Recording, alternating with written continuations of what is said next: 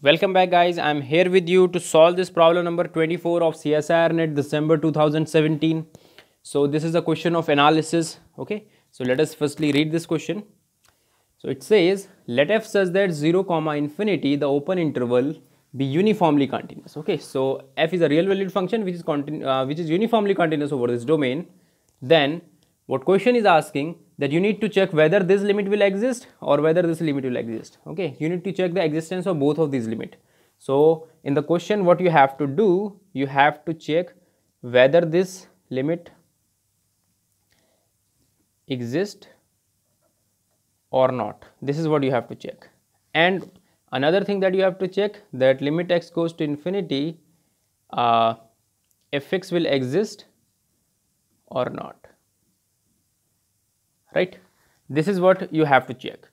Now what is given to you? It is given to you that f is uniformly continuous. So being uniformly continuous, I can apply the definition for uniformly continuous functions, right. So for that matter, I will show you this definition of uniform continuity. So firstly see what is this definition, okay. Now firstly see, given a metric space x comma d1 and y comma d2, so these are your metric spaces, and f is a function from x to y, then the definition says that it is called uniformly continuous if for every epsilon greater than 0 there exists a delta greater than 0 such that whenever this distance is less than delta, you will get distance between fx and fy less than epsilon. You are getting my point. So what this definition actually says, that f is uniformly continuous when for all epsilon greater than 0 there exists a delta greater than 0, so that whenever this distance, okay, I am in the real scenario, so I am using modulus, I am using the usual metric, right. So I am using modulus here, therefore I am writing this again. So whenever distance between x and y is less than delta, okay, yeah, whenever is also there, such that whenever x and y is less than delta, distance between x and y is less than delta, we have fx minus fy, that means distance between fx and fy less than epsilon, okay. So this definition is in the usual sense, this is the most generalized case for the uniform continuity, but I am writing it in the real sense, right, with the usual metric. So this is the definition. Now come back to your question. It says limit x goes to infinity. I am going to check this one first, okay. I am going to check this limit will exist or not, right. So I am going to take a counter example for it. And what is that counter example? Fx is equal to sin x is that counter example. Now firstly see, this is well defined over this domain, okay. So you can take this as your example. Now the only thing that you need to prove is that this is uniformly continuous. Then you can take it as your example, okay. So what is the definition for uniform continuity? It says for every epsilon greater than 0, you must get a delta greater than 0 such that whenever x minus distance between x and y is less than delta, you have distance between fx and fy less than epsilon, right. So I will firstly evaluate, okay, let us consider a epsilon greater than 0, right. Now I am showing this that this function is uniformly continuous. So I am going to prove it using usual definition. There are theorems by which you can prove it easily, but I am going to prove this by usual definition because that will make you familiar with this definition and you will feel more comfortable while solving questions of uniform continuity by this definition, right. So firstly see what is this difference, sin x minus sin y. So I am going to use a class 12th identity or class 11th identity. Sin x minus sin y, you already know that this thing is equal to sin x minus y over 2, and this one is cos of x plus y over 2. This you already know from your class 11th or 12th. So this thing you know already. Now what do you know? That max value of cos x is always 1, right. Maximum value of cos x is always 1. So you can always write this thing like this, 2 sin x minus y over 2, right. You can do this. Now I am going to use this identity that sin x is always less than equal to x, okay. This is always true. So this identity I am going to use. So I am replacing this with what? I am replacing this with x. That what is our x? Our x is x minus y over 2, right.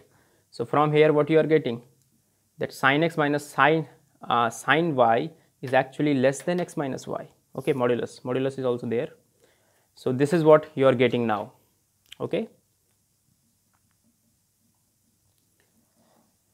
So now come to your definition. So it says for every epsilon greater than 0, you must get, if function is uniformly continuous, if for every epsilon greater than 0, you are getting a delta. So you need to find out delta, what is your delta? Okay. So I will choose, what I will choose, my delta, choose your delta to be delta is equal to epsilon. So whatever epsilon you are starting with, just choose that delta to be your epsilon. Okay. So from here, your x minus y, whenever this quantity is less than delta, then what you are getting? You are getting sin x minus sin y is less than epsilon. You are getting it or not? So I have only used these two identity, that cos x is always less than 1 and sin x is less than x, and I am done. Right? You are getting my point or not? Just think over it, that why I am choosing delta to be epsilon. Okay, this is very important step, and hence you have proved from this thing that your function is actually a uniformly continuous function. So I am erasing this. Okay, I am done with this, that why it is uniformly continuous. Now since it is uniformly continuous, therefore I can use this as a counter example for me. Okay, now check the limit. Limit x goes to infinity sin x. What is the limit? So if you are checking this limit, you will get sin infinity, right? And sin infinity has no fixed value. This is actually a oscillation, right? Oscillation between 1 and minus 1. So from here you are, what you can say, that limit does not exist. This is what you can say. Now since limit does not exist, therefore your first option is incorrect, because it says limit exists. This one is also incorrect. So first and third are discarded from this thing. Okay. Now what I will do, I will prove that this limit actually exists. This is what I will prove. Okay. Okay, now I am erasing this again. I will not erase the definition, but I will erase everything. Okay.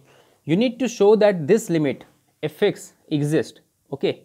So what is the meaning of this existence of this limit? The meaning, I'm going to use sequential definition for the existence of this limit. So what is sequential definition? I will firstly write this thing. Sequential I will say, sequential definition for existence of limit, right? So definition is very simple. You want to check that whether this limit will exist or not. So if you take any sequence in 0 to infinity, okay, such that xn goes to 0, then you will say that this limit exists. What you will say if this limit exists? Then limit x goes to 0 if x exists, if and only if fxn goes to some L. Okay, where L is some finite quantity, right? So what I am saying, that xn is in this your domain. Okay, you need to check whether limit x goes to 0 plus of fx will exist or not. So you take any sequence, this is the sequential definition, you take any sequence which goes to 0, this limit exists actually means that your fxn, this limit n goes to infinity, this must exist. You are getting my point? So this is the sequential definition for the existence of limit. Okay, the definition I am going to use, right? So I need to check whether this fxn, the sequence will the limit for this sequence will exist or not. I am going to use this definition for the existence of limit. Okay, both of these definitions are equivalent. You need to check whether limit x goes to 0 plus of fx will exist or not. What I am going to use, I will take a sequence inside your domain such that xn goes to 0. Now if xn goes to 0, then I need to check whether fxn will goes to some quantity. Okay, it should go to some L, where L is a finite quantity. Then I can say that this limit actually exists. So this should happen for every xn that goes to 0. Then only I can say this thing. Okay. Now this is your definition, sequential definition. So I will erase this. Now see what I am telling you, that firstly I will take a sequence inside your domain such that xn goes to 0. Okay. Now since I'm proving this thing now, okay, so this is the proof. So since xn goes to 0, that means xn is actually convergent. So from here what you can say, that xn is Cauchy, right? Xn is Cauchy. Now I need to show that, what I need to show, that fx and this sequence limit should converge. I need to show that this sequence should converge. Okay, what I have used from this step to this step, every convergent sequence is Cauchy, that you already know, and you are in the real scenario with the usual metric, so you can say Cauchy if and only if convergence. Okay, so I have used that thing here. So I need to show that this sequence actually converges. This is what I need to show. Now what I am going to use in the real scenario, what you know, that Cauchy if and only if convergence. So if I somehow show that this sequence fxn is Cauchy, then I am done, because if it is Cauchy then it must converge to somewhere. You are getting my point or not? So I am going to prove that this sequence fxn is actually Cauchy. Okay, so let us consider any epsilon greater than 0. Okay, now I need to show that this sequence is Cauchy. Okay, so I am using the definition of Cauchy thing. Okay, now fxn minus fxm. Okay, so see, firstly what is given to you, that f is uniformly continuous. So for any epsilon greater than 0, what you will have? You will have a delta. There exists, I am using now definition of uniform continuity. This is what is a plus point for you. For every epsilon greater than 0, there must exist a delta greater than 0, such that whenever this thing is less than epsilon, whenever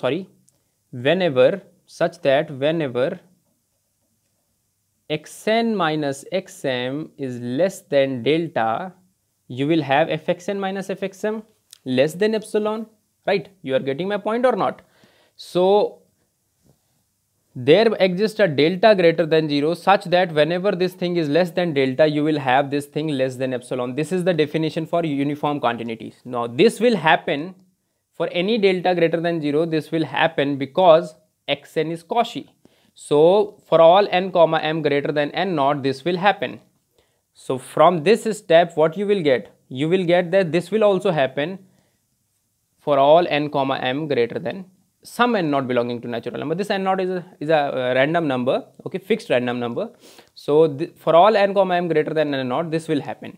So from this is very obvious from here that fxn is Cauchy, right? Okay, see, actually it will take some little bit minute to think over it, that why it is Cauchy. Okay, I have just used the definition of uniform continuity in order to show that fxn is Cauchy. Okay, see the definition of Cauchy again, and then finally conclude that I am saying that after this step it is trivial that fxn is Cauchy. Okay, from here fxn is Cauchy, therefore fxn converges. Now it converges, so it means it converges to some L. That means that limit x goes to 0 plus actually exists. You are getting my point now?